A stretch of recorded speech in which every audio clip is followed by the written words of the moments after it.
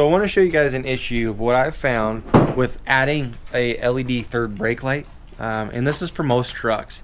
It's not just Dodge, but I'm going to show you what I ran into when I installed this third brake light. And I'm just now getting to resolve it. So walking around the truck, as you can tell, well, you'll tell more here because it's in the shade, but we have our marker lights on in the front. You can't really tell here because of the sun, but you know, there it is. There's a little something going on there. And then the tail lights are on. Now, when you have these lights on, these marker lights, tail lights and whatnot, so one thing that should not be lit up with these third brake lights, you can see in here, if you look in here, these lights, there's 4 on each side. Those should not be lit up, but right now they are.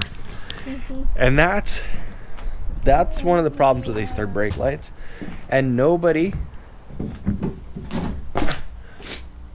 shows you how to fix it. So first thing we need to do is we need to get that third brake light out so we can get that fixed, and I'll show you guys how to do that. That's an old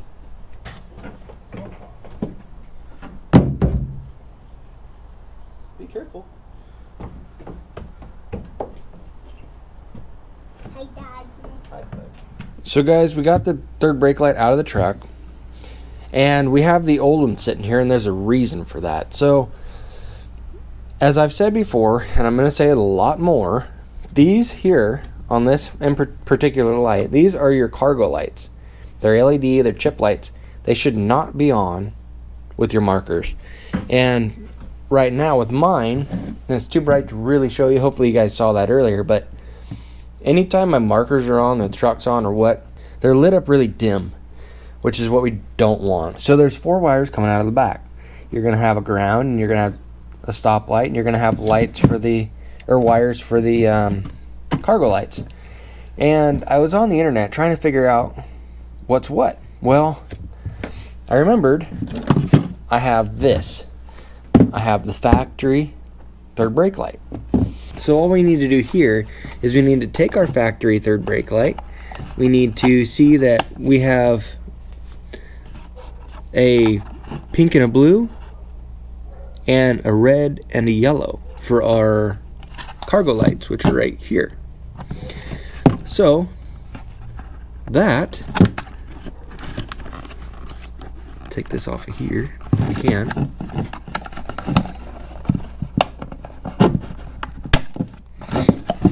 So we have red and white, pink and blue. That's going to be power and ground for your cargo lights. Now this is important for what we're going to do. Now looking at our new one, that is going to be black and white. Black and white is going to be our pink and red. So what we're going to do for that black and white, which is our cargo light, we are going to install an inline resistor. Now I got this one from Napa. This is Napa's inline resistor. This is good for a lot of things. One, mainly if you do LED turn signals and you notice you have a rapid flash, this is going to fix that. Also, you know, you put LED bulbs in a modern car, sometimes they throw lights basically saying that you have a bulb out when it's not. It's because LED lights do not have the load that an incandescent bulb does. So this is one thing that's really important for that. And how you install these on our black and white. And this is why this is important to know which these wires are, power and ground, because what we're going to do is we're going to take this and we're going to go in line. It's going to be in parallel with the light itself. So if you can imagine, we're going to put one here and one here and create a parallel circuit that adds load. First thing we need to do, and we're going to do this real clean, first thing we need to do is pull this back a little bit. We have our black and white wires down here. We're going to clean this up, you know, real good to begin with. And we're going to take our resistor.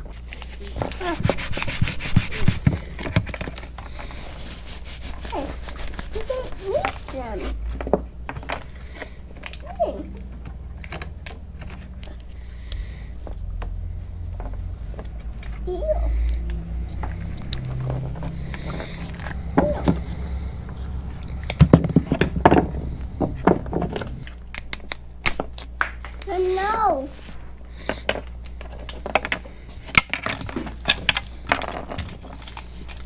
So let's do it like this. No, let's do it like this. This will work fine.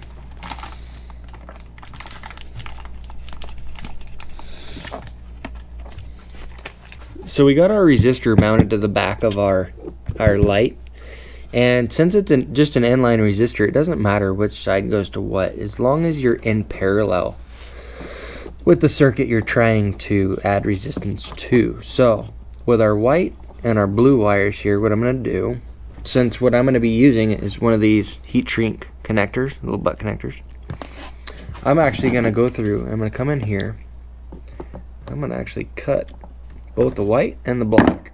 Now I'm going to strip some wire back on both these. And these are very, very thin, so it's not going to take much. Strip those back. And first, I will take care of the black side. So I'm going to twist these together.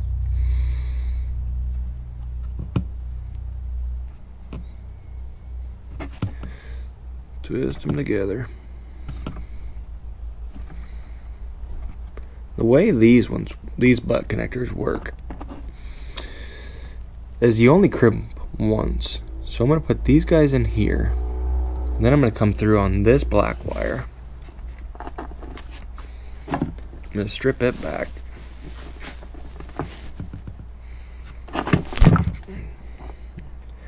These strippers could be better too, but it's okay. They'll work for what we're doing. Try to cut that off. Twist this so it doesn't fray out on us. We're going to stick that in the other end of the butt connector. It's going to be kind of difficult because there's already wires in there, so it's going to have to get creative. Put one crimp in the middle. These could be better too, I guess.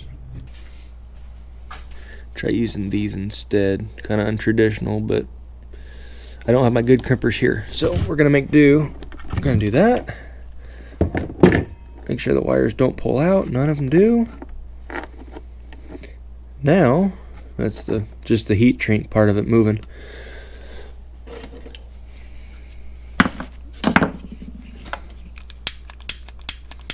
We'll take a lighter and we will heat this. It's actually going to shrink down on the wire. And these have glue in them too, so that glue attaches itself to the wire as well. Kind of make sure nothing moves.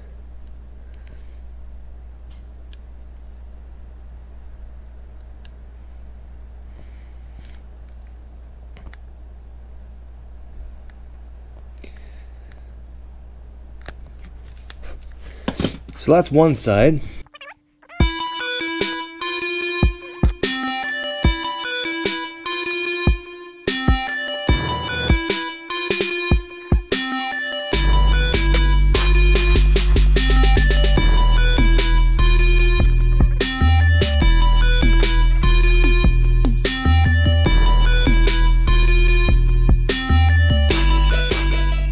So that's all we need to do to add that inline resistor. Now, these can also be used if you add LED turn signals.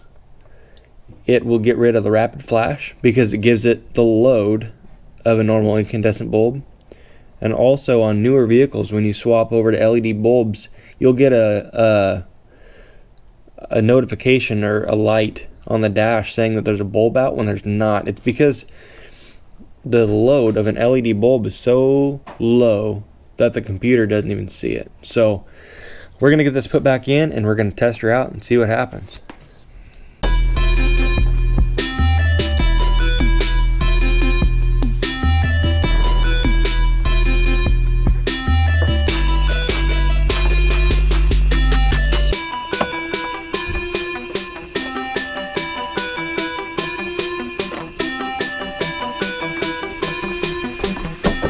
So first good sign, guys.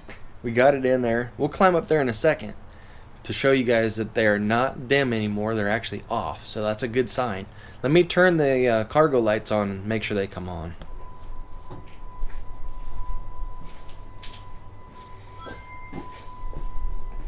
So as you can see, guys, the cargo lights come on. They're nice and bright like they should be.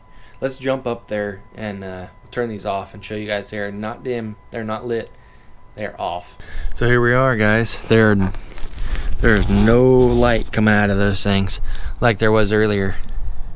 So guys, that wraps up today. It works like it should now. We got the resistor in line. We have a third brake light that isn't dimly lit on us now.